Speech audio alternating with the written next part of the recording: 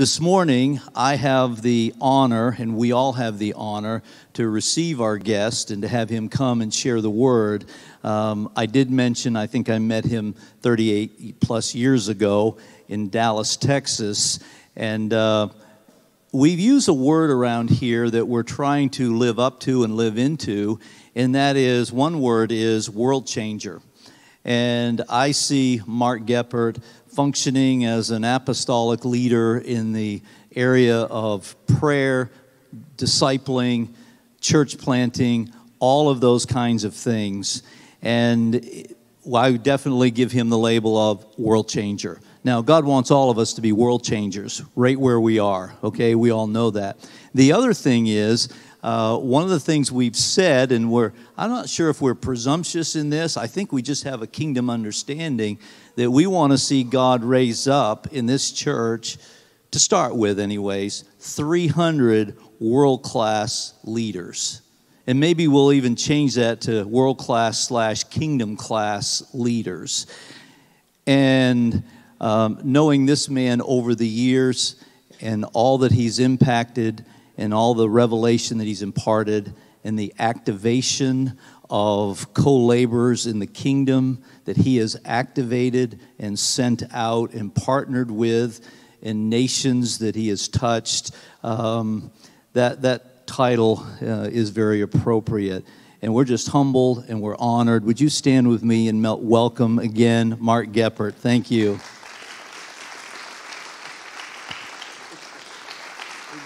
Amen. Thank you. Thank you. Please be seated. Well, that's the most welcomes I've had in some time. I'm sort of getting used to it. Thank you. And thank you for the basket. Man, somebody fixed me up this really neat basket. Whoever fixed it up. What do you think went first? Do you think the peppermint patties went first, or do you think that the Oreos went first? Actually, it was the popcorn. The popcorn went first. But thank you so much. I just bypassed the fruit. The fruit's still in the basket. You know. Anyway, it's a joy. It's Sunday. That means it's church. We're together. Thank God we're together. It's just so wonderful to be in the United States where the church can freely, should they choose to, gather together and worship the Lord. I've worked for many years behind, we used to be a bamboo curtain. We worked in underground China, Vietnam, Cambodia, Laos, then across Siberia, and then into carrying Bibles throughout the Soviet Union, outer Mongolia, riding the train, doing the distributions, meeting the underground churches, and facing the persecution. I was in Poland the last time the Russians were there, praying with the bishop of the church at Black Madonna, the Czestochowa, home church of John Paul II, and included in a solidarity mass there where the bishop of Czestochowa broke every tradition the Catholic Church has ever had and served the Eucharist to this blatantly Pentecostal pastor. And all the 120 priests that he had assembled to see that gasped a little bit because we had just trashed centuries of dogma. And then he said this, it was the Light and Life Phos and Zoe movement, and 20 or 50,000 university-age young people in Poland had received the outpouring of the Holy Spirit. Man, they were on fire, and they were being discipled with materials from Youth with a Mission. They were being brought in from Western Europe into Poland and had underground meetings. I did 3 weeks of traveling in the daytime and doing underground meetings with these young people about the future and destiny of their country. And their big question was, could they be married and serve God? Because the only witness they had were priests and nuns. And like many young people on a college campus, they were not at all interested in being priests or nuns. And so the bishop had authenticated that you could be married. You could be a father or a mother and still love and serve Jesus Christ, which smashed another dogma.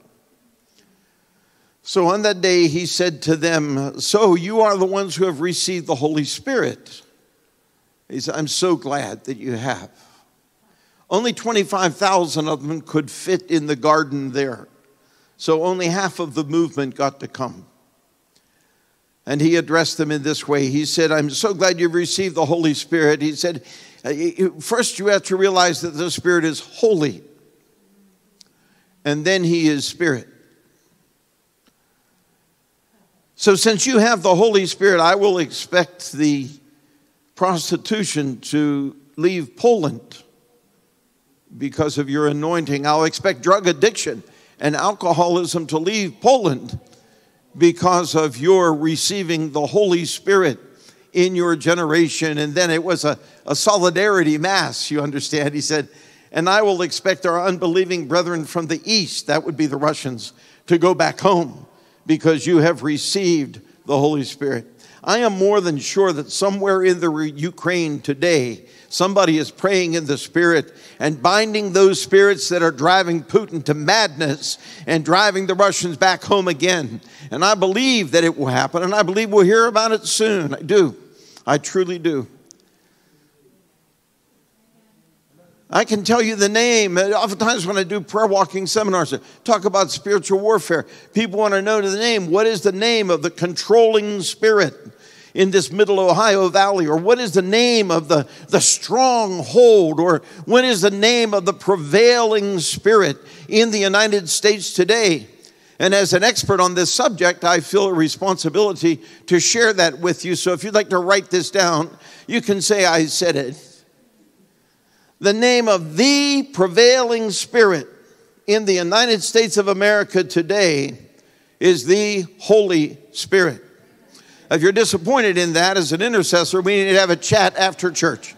I'll let you buy me lunch and I'll explain that to you. But if we lose sight of the fact that God is in control and in command, we have lost sight of everything. We are His people, set apart by His blood, set apart by His name. We are called Christians. That is to say, we are born again by the Spirit of Jesus Christ. Except a man be born again, he shall not see the kingdom of heaven. Jesus said it to Nicodemus. Nicodemus said, how can that be? How can a man re-enter the womb and be born again? Jesus said, no, I'm talking to you about spiritual rebirth. The person who you were, the person who you used to be, the person who was addicted to your addictions, the person who was driven by your desires, the person who was controlled by other spirits, that person has to die. You have to be born again. Otherwise, you're not going to see it. You got a bunch of talking heads that are so far away from God, none of them ever born again. They could not describe to you one speck of the kingdom of God because they haven't received Jesus Christ as their personal Lord and Savior. They are not filled with the Holy Ghost. And yet we let them determine our attitude. We receive from them information upon which we allow our emotions to run. We are lifted up or we are put down by the babbling of an idiot who does not have the good sense to bow the knee to the only one worthy to open the seal and open the scroll. The only one who has risen from the dead. The only one who has truly conquered death and the grave. So how do you really feel about it, Mark? Well, as I get older, I find myself shouting more and being a little crabbier. So please put up with me, if you will. I don't really hurt anywhere. I'm just totally freaked out by those who just forget who they are. Many years ago, I was in the nation of Cambodia. We were prayer walking, and I had the thought, Cambodia had just had a civil war. It was destroyed. The roads were destroyed. Schools were destroyed. Pol Pot had killed 50% of the population of the country. Of the 50% that then he didn't kill, half of that group had been able to get out. So they had gone to refugee camps in Thailand or they had escaped to other countries. They'd become boat people. And there in the rubble and the turmoil, the post-war period, I was walking and praying for the nation. And the thought occurred to me, you should do something about education. Now, I was thrown out of a very, very good college. I was handed over to the Pennsylvania State Police, who felt that discipline was what I needed, and so I was immediately inducted into the service of our nation. They said I wouldn't last in jail. See if I could last in Vietnam.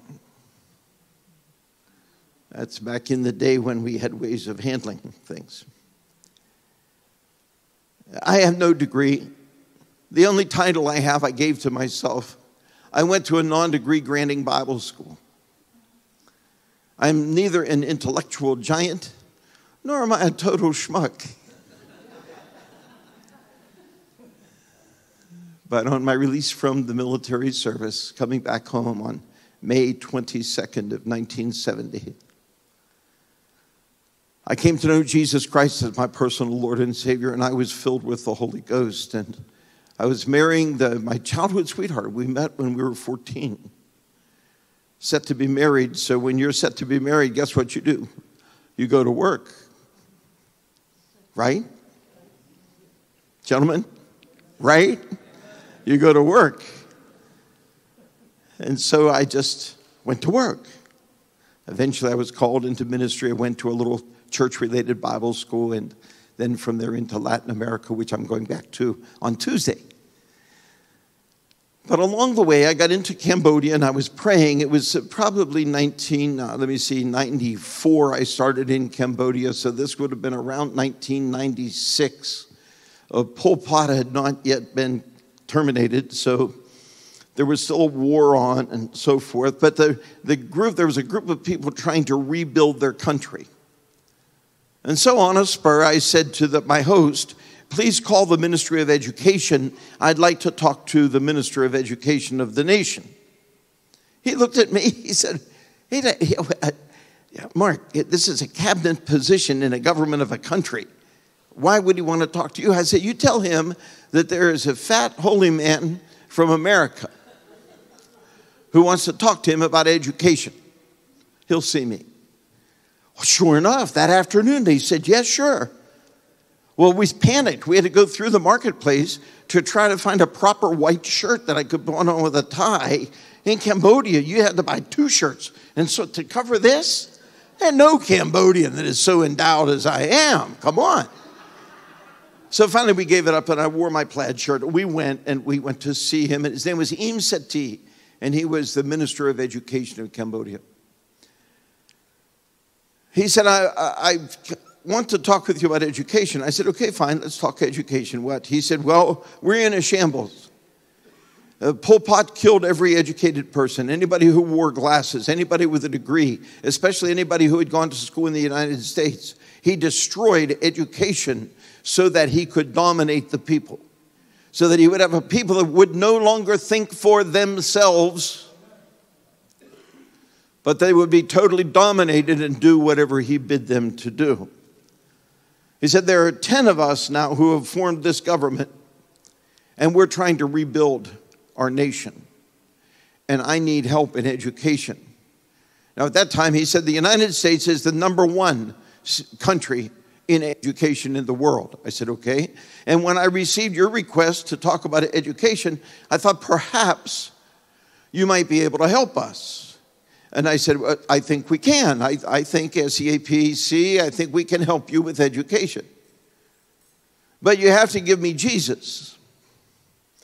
I said, you see, the only thing I know is Jesus. I know that with Christ I can do all things, but without him I can do nothing. He said, well, what is it that made schools so great in the United States? Why did the United States, a relatively young country, become the world leader in education? I said, well, sir, that's pretty simple, really, actually. In every school, at the beginning of every day, before anything was taught or said, someone led the entire student population, faculty, and administration in a prayer that will cause you to prosper. And every student in every school said this same prayer. Really? I said, yes. And that was the key to greatness in America. Well, what's the prayer? He said, of course, he's very curious. There's a prayer that causes you to prosper. Come say it with me. Our Father, who is in heaven, hallowed be your name. Your kingdom come, your will be done on earth as it is in heaven. Give us this day our daily bread, and forgive us our trespasses, as we forgive those who trespass against us. Lead us not into temptation, but deliver us from the evil one. For thine is the kingdom, and the power, and the glory forever. Amen. The Minister of Education of the nation of Cambodia said to me, do you really believe that you can transform Cambodia with that prayer? I said, with every fiber of my being, I believe. So he allowed me 8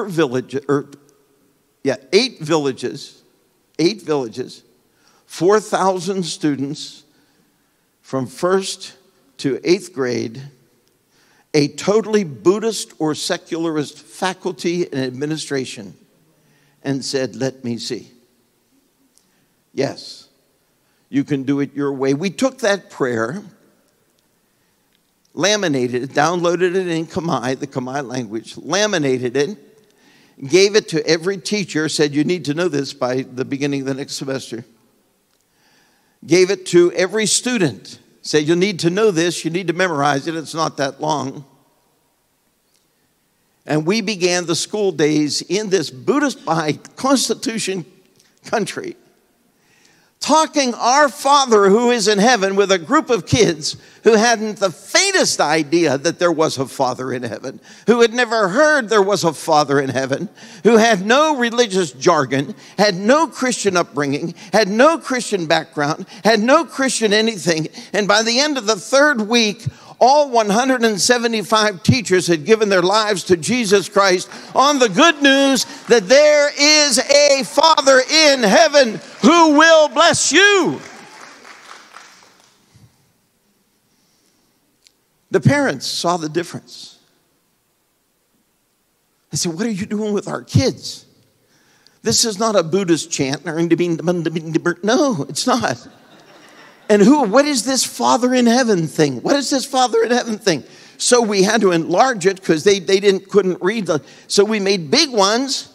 I said, this is the prayer that caused America to prosper. And this is the prayer that will cause you to prosper. So say it every day. Say it every day. And they tacked that up in their hovels. And I'm talking hovels.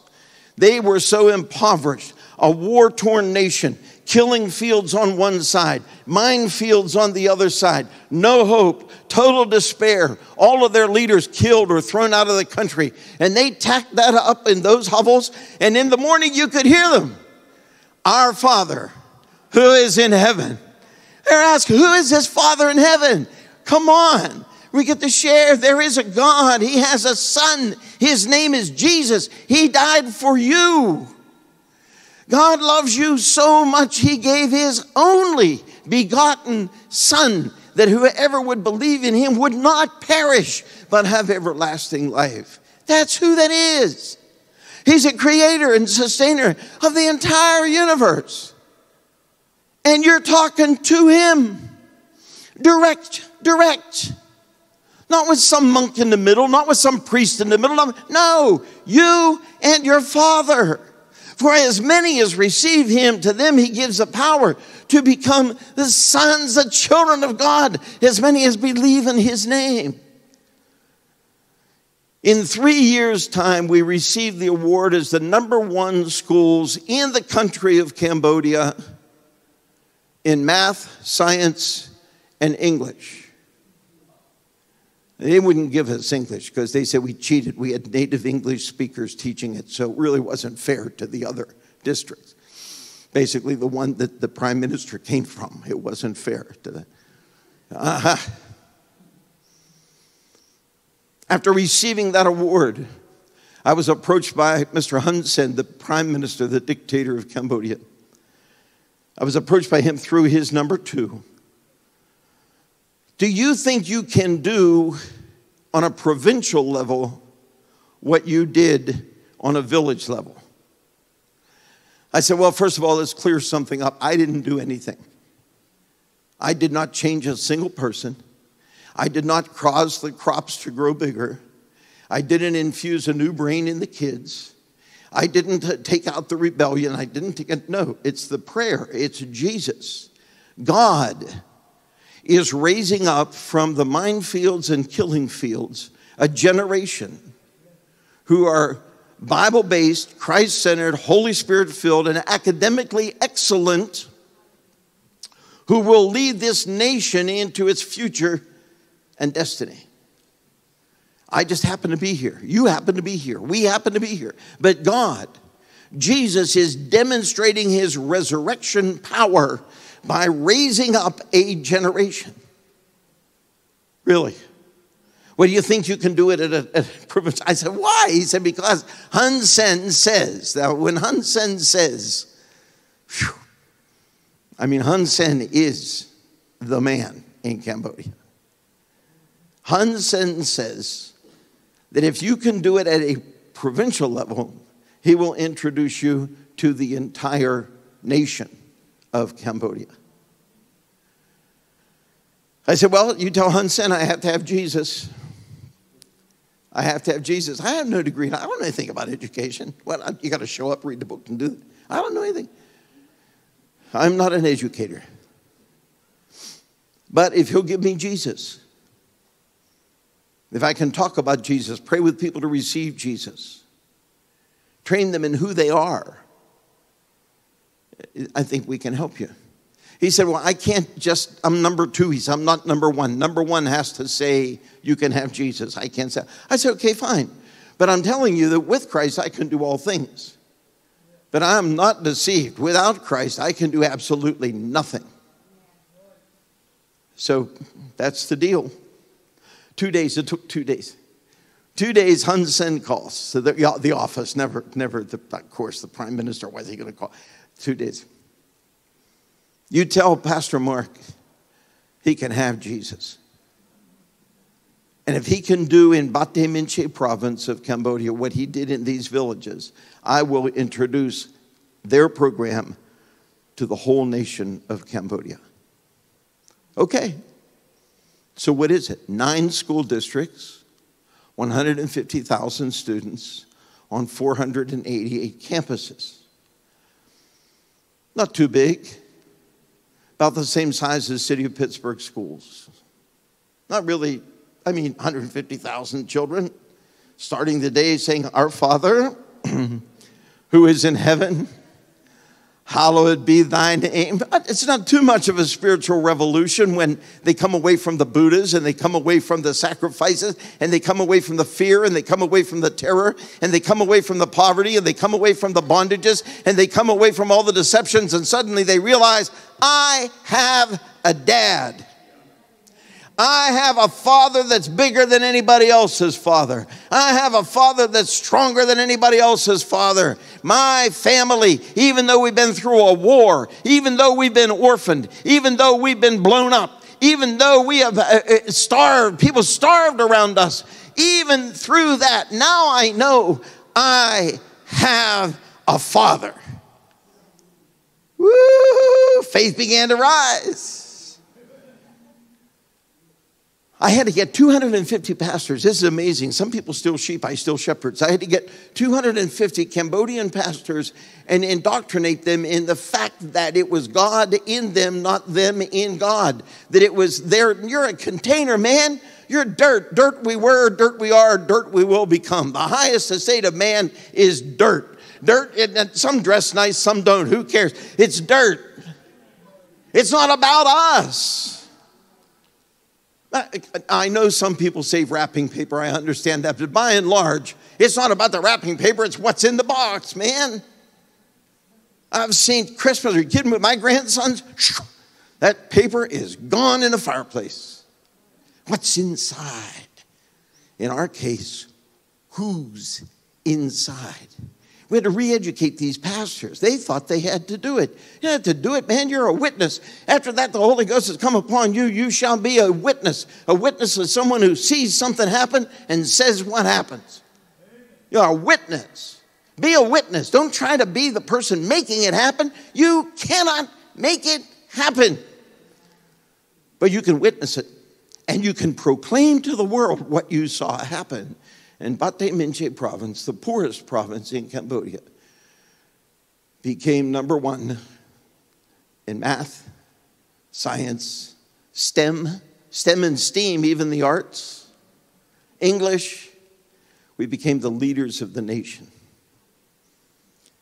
And Hun Sen, just as COVID was breaking out in his nation, which, by the way, didn't touch us, because why? We had already gone to online education.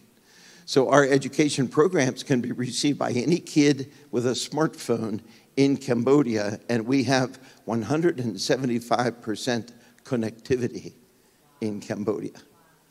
So we continue to educate in the name of Jesus. Doesn't matter what you make your policy, do whatever. We never tell kids to put away their smartphones, my God. You can connect to us with your smartphone. Don't lose it. Don't lose your charger. Hang on to that thing. And so Mr. Hun Sen stood publicly and said, the future and destiny of Cambodia is being determined by the things that we are learning through SEAPC. And he stood up one of our orphan kids, someone you have supported as a church, stood him up and said, this is the face of the new Cambodia. Orphaned, HIV/AIDS killed both parents. Dropped on our doorstep, preschool age. Now, master's degree, MBA, MDiv, the CEO of Southeast Asia Prayer Center in Cambodia, and the face of the emerging nation. All things are possible to him who believes. The only restraint we have as Christians are self-imposed. 90% of the stress we feel as Christians are self-imposed. We just don't believe. The topic was power prayer, right? I have never found a prayer so powerful as the one that Jesus taught us to say. Our Father, help me again. Our Father, who is in heaven, hallowed be thy name. Thy kingdom come. Thy will be done on earth as it is in heaven. Give us this day our daily bread, and forgive us our trespasses as we forgive those who trespass against us. Lead us not into temptation, but deliver us from evil.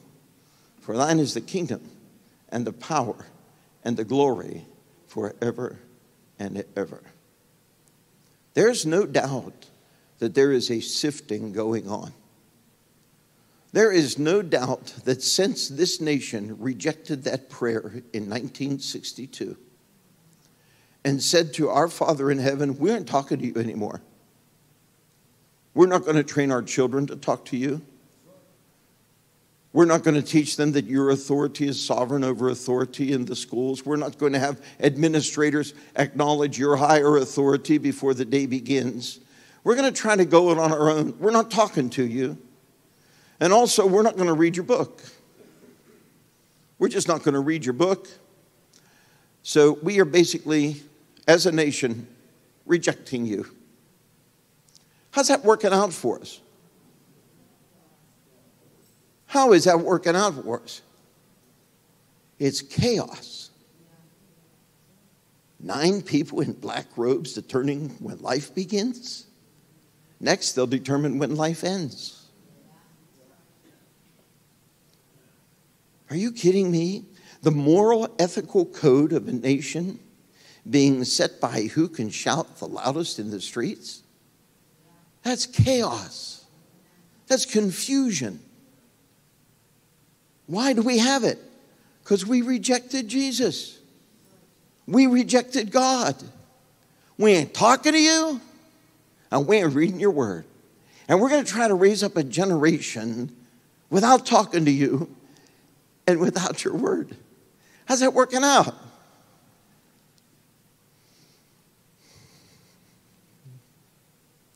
If we look in Luke chapter 22 and verse 31, the disciples were going into a time of chaos. They were going into a time where the one who had raised Lazarus from the dead, the one who had walked on the water, the one who had multiplied the loaves and the fishes, the one of whom John the Baptist had said, "This is your king, this is the one, he's going to lead us to our new destiny. This is the one." And they are about to see him be crucified, dead, and buried. And from their evidences, we would say they were clueless. Even though he told them he would rise on the third day, unbelief was in the land. They hadn't heard it. Some of them didn't even believe it when he came back to them. Peter was bold, we find in Luke 22, bold to say, "Hang on, Lord, we're going to fight for you. Hang on, Lord, I'll die for you. I'll die for you." Jesus said this. It's an amazing statement. Verse 31, "The Lord said, 'Simon, Simon.'" Notice he did not say Peter, Peter. He said, "Simon, Simon. Simon, Simon." He called him by his earthly name. Peter is not operating in a heavenly realm. Peter is not operating by revelation. He's operating by emotion. He's operating by declaration of his own emotion and intent, but he does not have a Holy Ghost amen on what he's saying. So Jesus addresses him, "Simon, Simon." Even after saying, "You will have a name change, you will be called Peter, and upon this rock I will build my church." But now, in this dialogue, he's calling him Simon, because he's acting earthly, so he gets addressed earthly. "Simon, Simon, Satan has asked for you." Now there's a shockaroo. What do you mean Satan has asked for him? The only other one in the Bible Satan ever asked for was Job, to test his faith, saying that his faith was not strong enough to hold on to the Lord when all calamity came around him. But Job proved his faithfulness to the Lord. So here, at the beginning of the New Testament era, here comes Peter, the first, being tested. Satan has asked for you. The word "you" here is plural.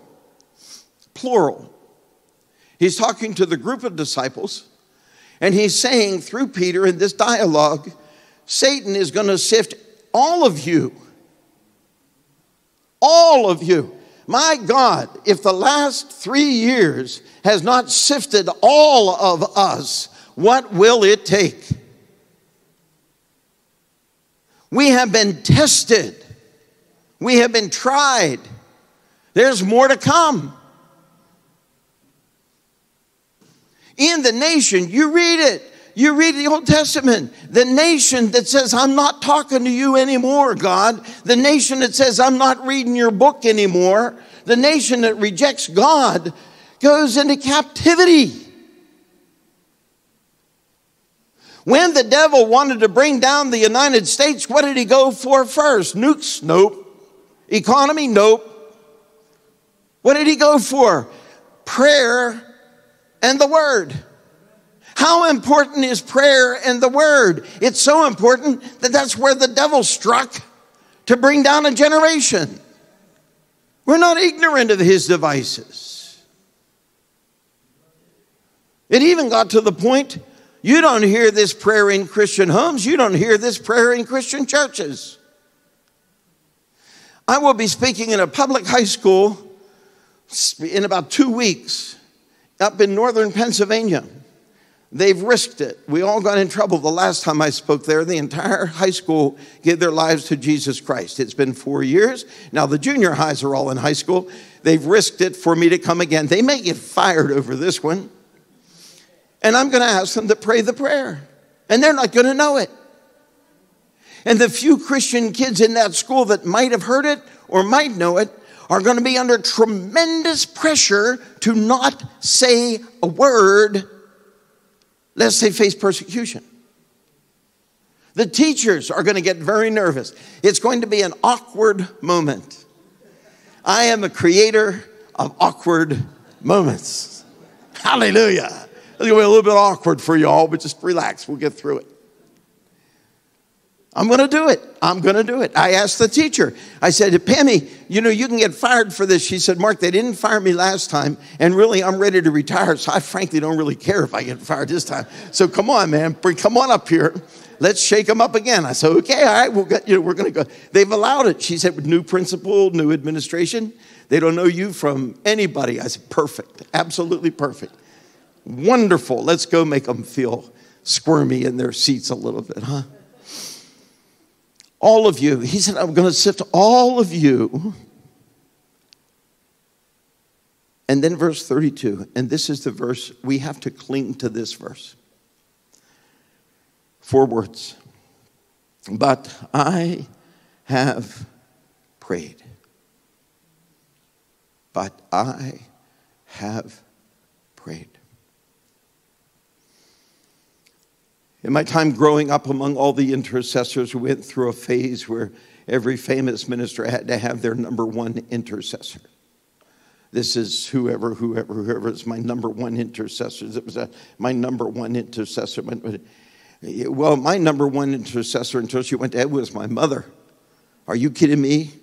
When I rebelled, grew long hair, started doing dope, got thrown out of college, got inducted into the military, it was my mother's prayers that kept me alive and brought me back to Jesus Christ. Are you kidding?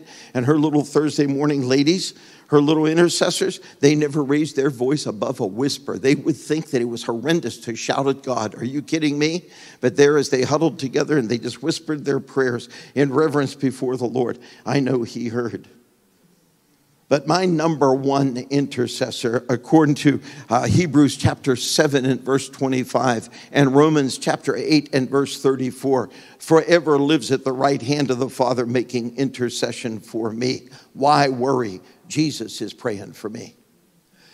Gunpoint, the book's in the back. You can read the book if you'd like to, A Faith to Die For, that I wrote. USA Today reported that 4 missionaries ran for cover in a police station in Indonesia when a mob of radical Muslims came to kill them. We didn't run to the station. We were already at the station when the radical Muslims came to kill us. And they burned the station, and they burned our car, and they burned a police car. They cut the wires. They had to send in the Indonesian commandos to relieve the situation. People did die. I was then found guilty in an international court. I was found guilty of inciting a riot that resulted in the loss of human life. If God had not intervened through the government of Singapore, not ours, through the government of Singapore, I would not be here today. I would be in a prison somewhere in Indonesia because it was a life sentence. I tried to explain to him, you have eternal life. You won't be around. Well, I'll still be sitting there praising God. And anyway, they didn't see the humor in it. So that book is in the back table. Through that whole thing, total calm. Why? Jesus is at the right hand of the Father making intercession for me. Arrested by the KGB in Russia, Novosibirsk, carrying Bibles back up into the new science center they had put there. Heard a word, there were some young Christian believers back there. We went in through China, took the Trans-Siberian Railway across Mongolia, went back there, delivered those Bibles to those people, came back to our hotel. I can't believe that cop actually kicked the door in to make an emphasis in our room. I said, I was really crazy. Who's going to fix the door? That was dumb. What do you want? He said, Christianity, Bibles. Oh, okay. International offense. You're in big trouble. I thought, I'm not in any big trouble. Jesus is praying for me. I know you don't understand that. I said to him, I understand you don't understand. Why would you understand? No one's told you yet. Here, sit down. Let me tell you about this.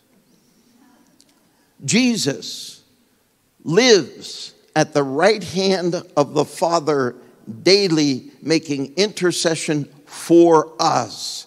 Don't let him get to you. No matter what news is thrown your way, no matter what threats are thrown your way, no matter what comes up in your face, always hold on to it with your mind. But I have prayed. Jesus said it. But I have prayed. And then he says, and when you have returned to me, how can somebody return? They have to leave to return. Revival is going to bring a great return. When you have returned to me, encourage these brethren. Be the encourager to these brethren. When you have returned, when you've come through the testing time, when you've come through the questioning of your faith, when you've come through the times where it's very awkward to make a Christian statement in a workplace, or very awkward to stand for Christ in a situation, but when you come back and gain the strength because of his prayers, then encourage others. I'm starting a Let's Go Back to Church campaign. Let's get it. Come on, man. Isolate and destroy. That's a common tactic. Isolate and destroy. People come up to me and I go to shake their hand. And they go, I said, no, man. I'm from the tribe. You shall lay hands on the sick and they shall recover. So if you've got it, I'll get rid of it and let's go on with it. Say, go on with it. Yeah, I need to. So, revival in America is going to come with the restoration of truth. I believe that we should in our homes pray the Lord's Prayer every day with our family members, especially with our children, so they learn this thing. I thank God. In 1962, the Lord's Prayer was rejected. The only people who held on to it were the Catholics, and they called it the Our Father. And they said, Our Father who is in heaven, hallowed be thy name, right? And in 1969, upon which church did God pour out his Holy Spirit and start a revival? On the Roman Catholic Church, the Catholic Charismatic Movement. Why? Because they were still talking to him. They were still talking to him. The Catholic Charismatic Movement is today alive in 162 nations of the earth.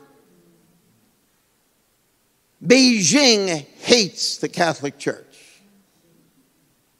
Moscow hates the Catholic Church because those people would not stop talking to God. Stalin said, I will eliminate Christianity in Russia in 1 generation. He rounded up all these grandmas, terrorized by grandmas. Come on, how can you be terrorized by a grandma? And sent them out to Siberia. When the wall came down, we received requests from Novosibirsk, New Siberia University, for 150,000 New Testaments. That's how many believers wanted the Word of God in the midst of Siberia, because those old ladies just kept praying and just kept praying and they kept praying and kept praying, and they wouldn't stop praying, and they taught the young people to pray, and they taught those young people to pray, and they taught the next young people to pray, and by God, that's a power prayer. I mean, we need to start in our own lives. Lord, forgive me. Lord, forgive me. I have abandoned the prayer that you taught us. I've gotten into all other kinds of prayer. I do prayer. You want to do a prayer seminar? I can be here 3 weeks. This kind of prayer, that kind of prayer, position of prayer, power of prayer, position of prayer, praise and prayer, prayer. I can prayer. I wrote a book on it. It's back there too. But it's, prayer, But we abandoned the one that Jesus said, when you pray, pray this way. Isn't that amazing? There are two things that hold the church together around the world. One is the Lord's Prayer. The second is the communion table. This is our common meal. We come together in the commonality.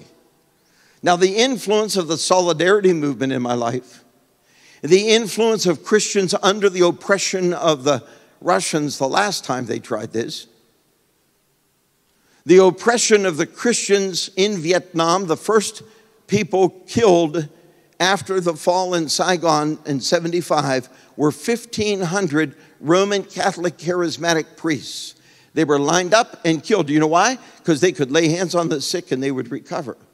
So as long as they could lay hands on the sick and they would recover, if you shot somebody to pray for them, they wouldn't die. And so the commies immediately had to eliminate this group of people. I was very fortunate to deliver John Osteen's book, Receive Ye the Holy Ghost, in the Vietnamese language, carry a few cases of those in, and relight the lampstand among those priests, some new priests who wanted to be baptized in the Holy Spirit.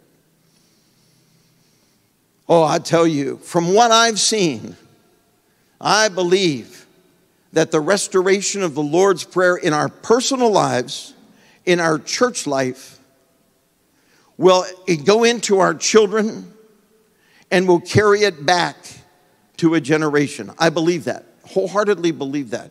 And I believe that revival follows repentance, and repentance follows a restoration of truth. Truth is restored. People see and hear the truth. People change their life in response to hearing that truth. They change their life, repent, and then they are revived. Hallelujah.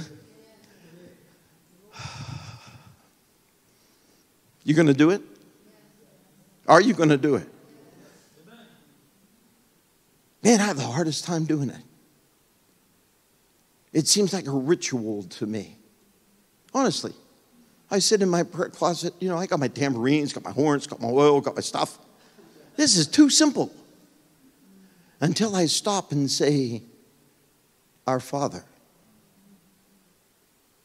You know that 73% of second-time offenders in prisons today come from a household with no father?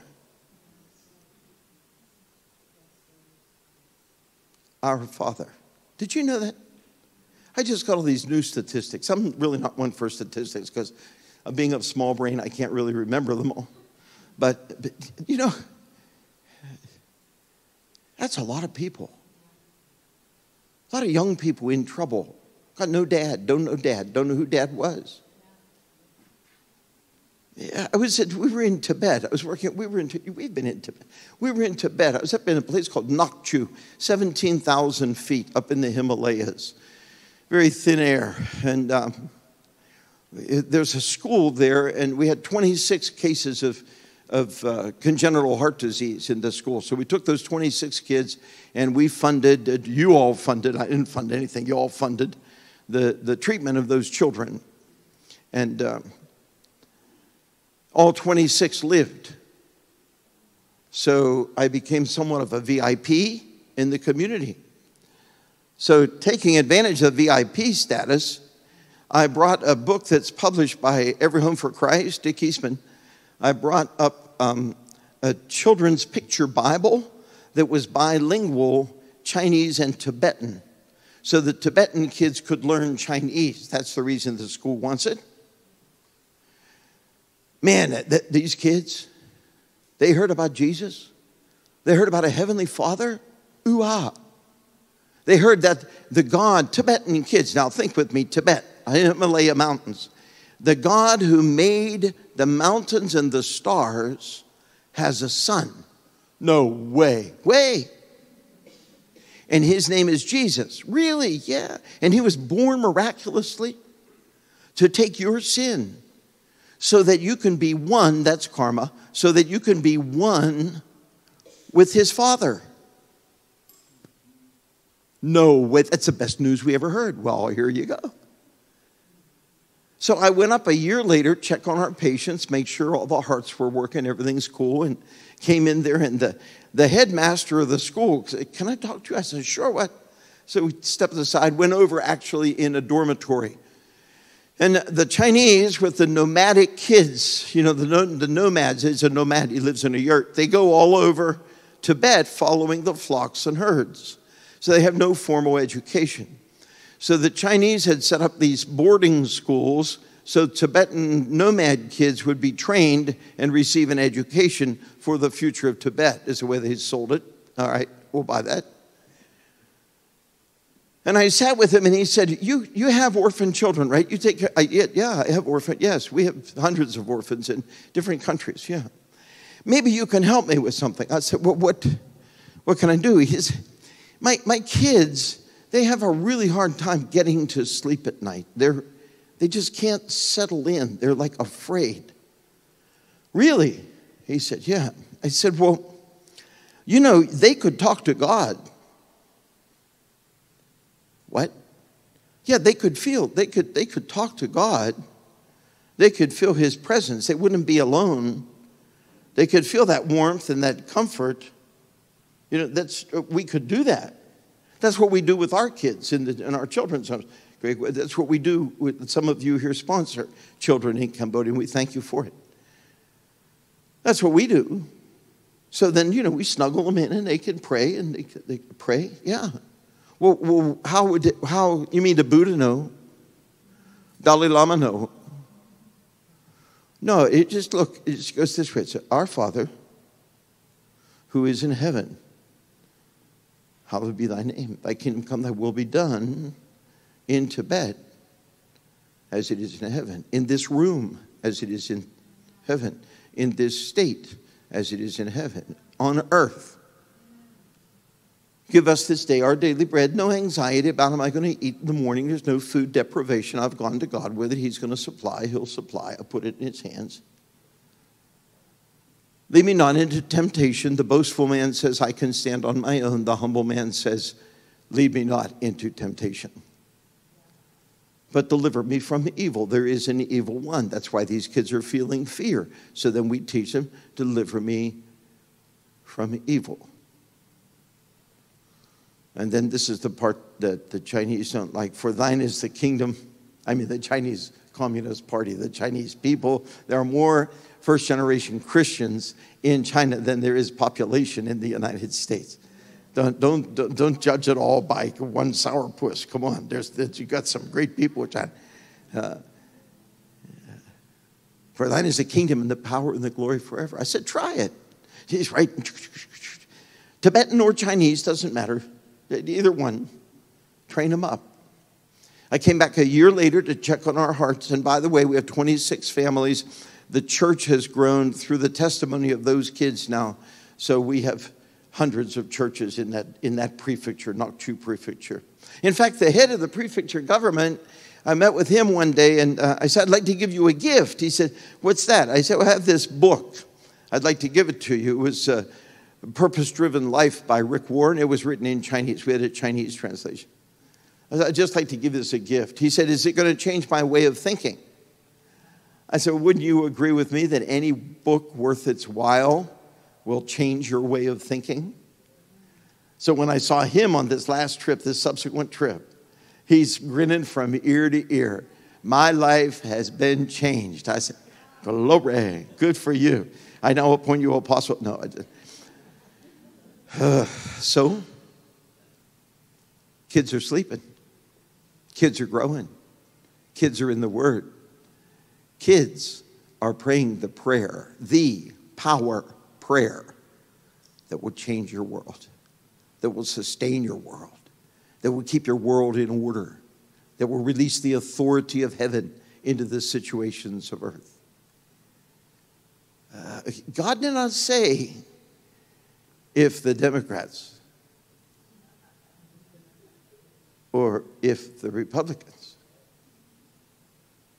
He said, if my people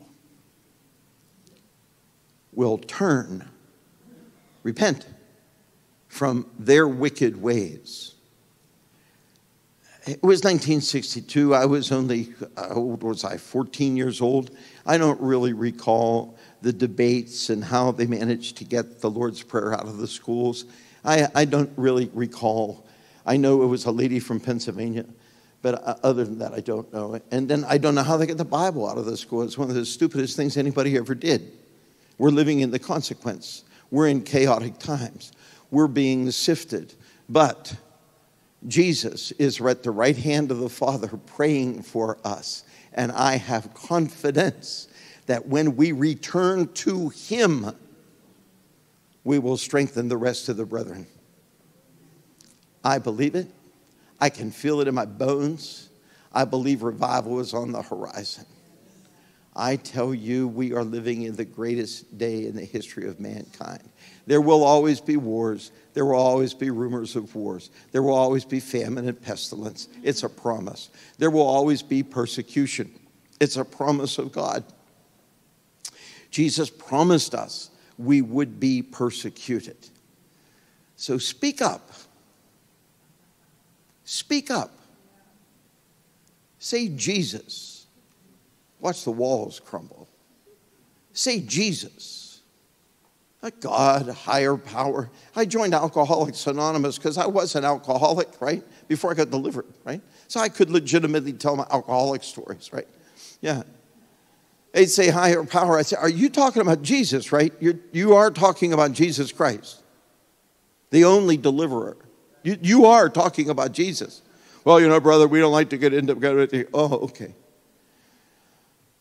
Well, as long as I'm here, bro, till you put me out in the street, you're going to be hearing about Jesus Christ, because he is the only name given under heaven whereby man must be saved. There is only one name, and that is the name of Jesus. And it's the name of Jesus that has to be proclaimed. And it has to be proclaimed by a people who truly believe that he is at the right hand of the Father. When I was hauled away, I'll blow my own book. They knock on the door. There's been a 5-hour gunfight. They've set fire to the police station. They burned the car. They've done all the things. They effectively, the government flew in a helicopter to get us out of the situation. The helicopter had to pull back out because these Indonesian Muslims had an RPG, a rocket-propelled grenade, and they were afraid that they would shoot the helicopter down and get the machine guns from the helicopter. And so they came in and they went back out. And the commander came to me, the police chief, he said, did you hear the helicopter? I said, I heard the helicopter hit. He said, you know where they came in? I said, I heard them come in, but they had to pull out, because who brings an RPG to a religious demonstration? You got to be nuts. They can kill a lot of people with that thing. You know, hoot and holler all you want to. Leave the guns at home. Man. So he said, but don't worry. I said, I'm not worried. Worried is what I'm not. I'm not worried. He said, the commandos are going to come and get us. Not your commandos, our commandos, the Indonesian commandos. I said, okay, all right, good. So just stay down on the floor. And they'll be here. It'll take about an hour for them to get here. Oh, okay. And then he said, now look, you guys have to stay down. And he showed me they were changing the clips in their automatic weapons and going to live ammunition from the rubber bullets and that riot control stuff. Now we're live. I will stay down, or behind a wall or something. I'll do something. Bam, man, the war went off. They fought. You could hear them shouting directions. Combat is horrendous.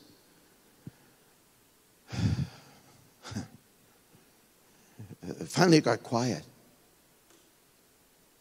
You could smell the fear. You could hear the groans. There came a knock at the door. I opened the little peephole. There's a young Indonesian, no uniform. Fear. The eyes, fear. I don't know if you've been through combat situation. The eyes, nostrils flared, sweat, streaked dirt,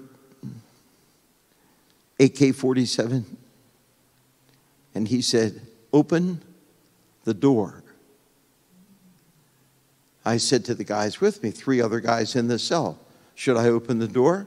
They said, well, they're going to just shoot through it anyhow. They're going to come and get us anyhow, so you might as well open the door. Okay, so here we go. Open the door. Down comes the weapon. Right at the forehead, just right here. Are you Mr. Mark? I said, I am Mr. Mark. If I was thinking, I said, no, this is Mark over here. No. I said, laugh about it now. Yes, I am Mr. Mark. Are you a Christian? There's the picture. In the back of my mind, very gently, confess me before man. I confess you before my Father. Yes, I am a Christian. He said, good, so am I. We'll get you out of here. I was ready to go to heaven, man. I was going to be in the front row. Martyrs go in the front row. It was going to be Andrew, Peter, James, me. Right in the front row. That's my front row seat. No, seriously, I had to go for counseling. 4 sessions to overcome discouragement. And how come I didn't get to go? I mean, come on. Heaven is 1,500 miles long, 1,500 miles wide, 1,500 miles high. The throne is in the middle. You can make it to heaven and be 750 miles away from Jesus. I was going to be right with the martyrs. That's a front row seat. Dang. I said, what are you doing here? He said, I am the only Christian. There are 2 of us. He said, but I'm in this group. I'm the only Christian in this army here. And they sent me here to be killed. But Jesus has kept me alive. And so I asked if I could come in and get you. Lieutenant Muritano, still alive today, doing quite well. Muritano. 5 days arrest. U.S. government called and said, you're a U.S. citizen. We understand there's a problem there. And I said, yeah. He said, well, please don't get us involved in it. Nothing we can do for you. I said, let me see, how was I going to vote next? And then one of the guys was a Singaporean. And the Singapore government called and said, you have 24 hours to release our citizen or we are going to come and get him. Now here's this little island, 7 by 14 miles. We are going to come and get him. And here is this massive country. Don't get us involved. And I said, there's something happening here. Anyway, just try to lock in on that. Was I afraid? Not really. I had a certainty. Why did I have a certainty? Because I know who is at the right hand of the Father. And I know he's praying for me. Do you know today? Have you given it over? Can you say, Lord, it's not what I do for you. It's what you're doing that I get to see. Have you surrendered to grace? Or are you still trying to work out your own salvation?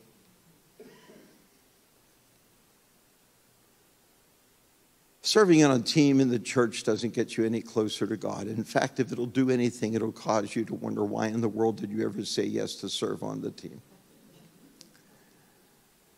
Mary had a little lamb, grew up to be a sheep, joined a charismatic church, and died from lack of sleep.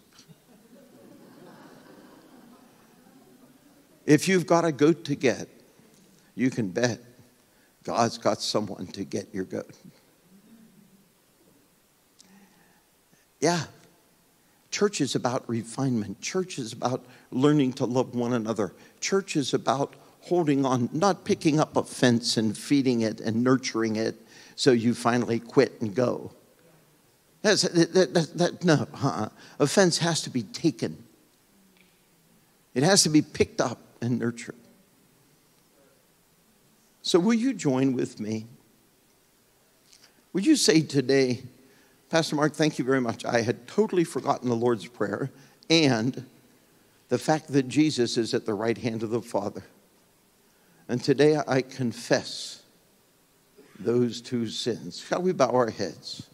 Just if you want to make a confession today, and just say, I confess I confess, I lost sight of God.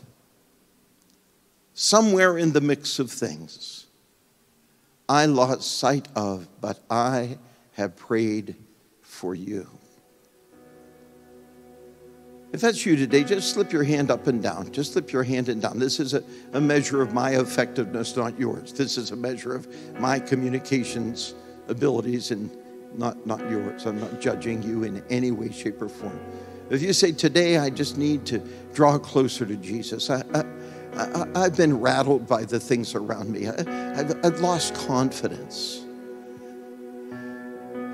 If that's you today, I'd like to pray with you. And I'd like to ask the Lord to revive us. Put the zeal fire back in us. Put the confidence in Jesus Christ back in us. Take all compromise, all fear, all intimidation away from us. Revive us, O Lord. Revive us, Lord. Say it with me. Let's all say it together. Lord Jesus, I come to you today. I need revival. I really need revival. I made you too small for my eyes. Lord, forgive me.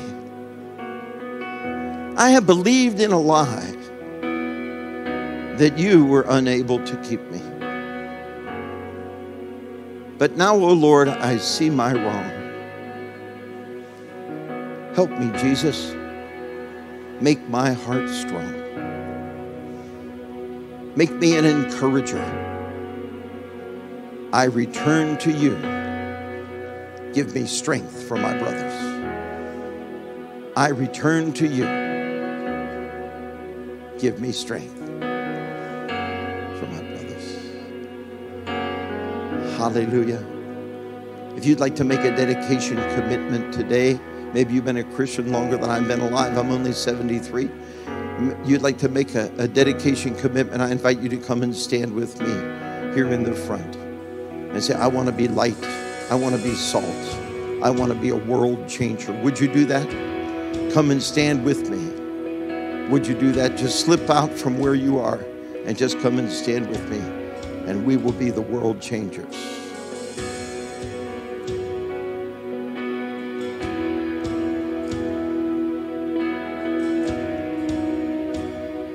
I want that anointing. I want to be a world changer. I want to be a world changer. I don't want the world to change me. I want to be a world changer. Hallelujah. As we wait upon the Lord. Come on, you can do it. I'm a flunky. I got thrown out. Man, I was a bum. God loves to choose the weak things to confound the wise. God loves to choose the ones that are cast aside. The ones that don't fit. I haven't fit anything since I was 12. The ones who don't fit. The ones who, he wants you. He wants you. He wants you. It's an army of misfits. Crackpots. Hallelujah. Junkies for Jesus. Amen. Hey, we're going to change the world. Huh? Yeah, we'll wait just a little longer for you. A little longer. You want to make that commitment and say, I'm going to be one of these 300 world changers, man. Time has not passed on me. I'm getting rejuvenated. I'm getting revived. I'm getting a revival. Hallelujah. There we go. That's good. That's good. That's good. Come on. I want to be one of the 300. The 300 is good, man. 300 is good.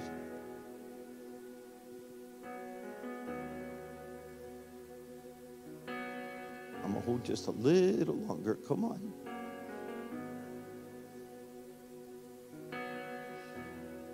I'm making my stand right here. Here I lift my Ebenezer. I'm making my stand. Father God, you see us.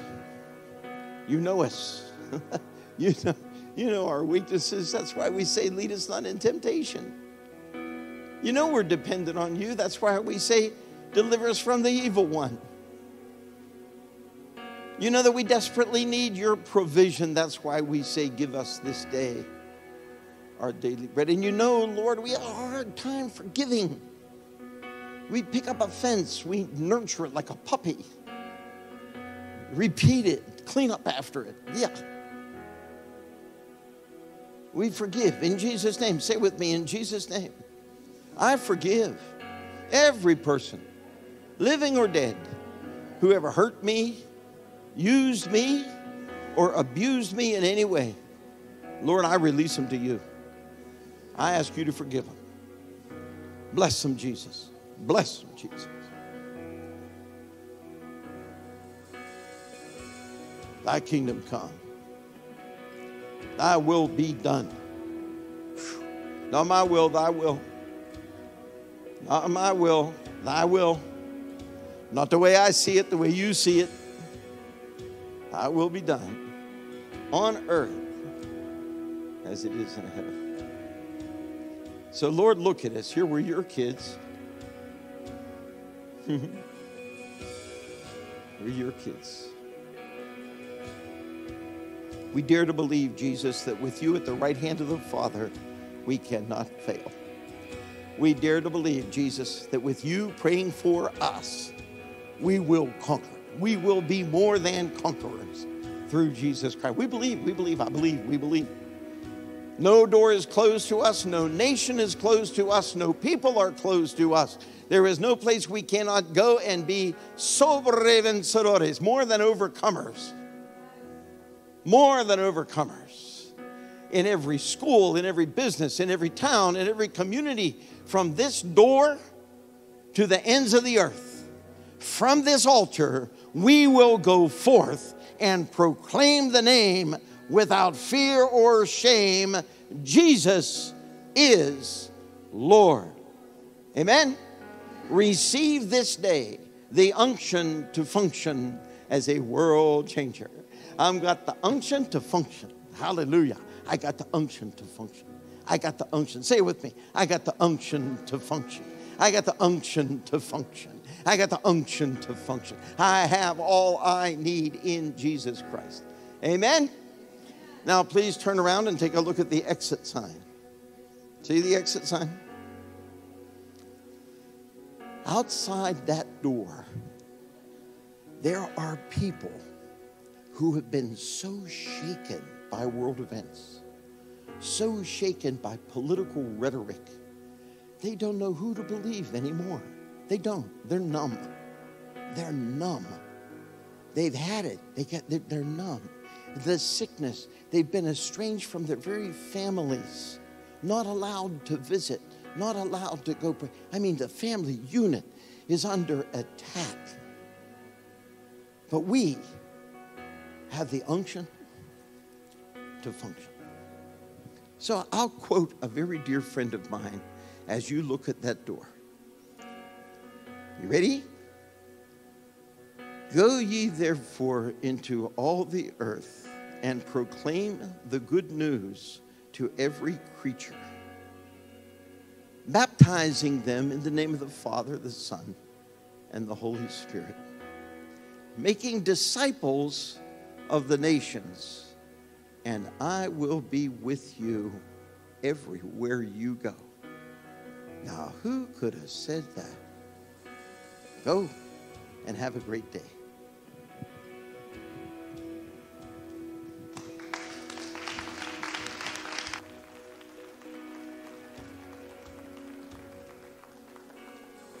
Don't go down yet.